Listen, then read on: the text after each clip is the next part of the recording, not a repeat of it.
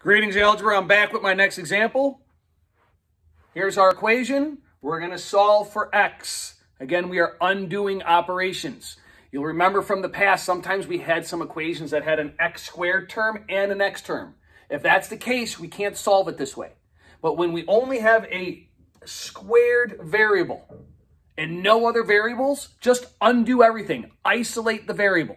So again, we're going to undo order of operations. The first thing we're going to do is add or subtract something to the other side. We're going to subtract 5 from both sides.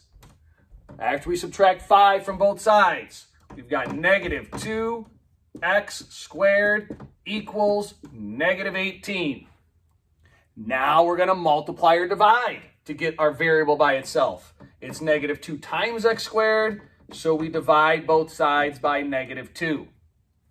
Now we're going to be left with x squared equals 9. Now, how did we get rid of the x squared, or how did we get rid of that exponent in the last example? Well, we are solving by taking square roots. Take the square root of the left side, take the square root of the right side.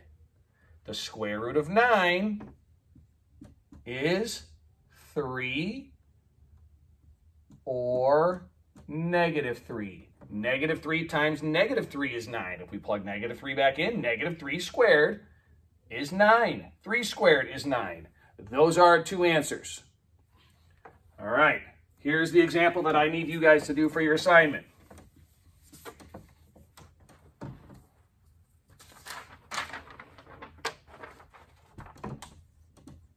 Solve for x.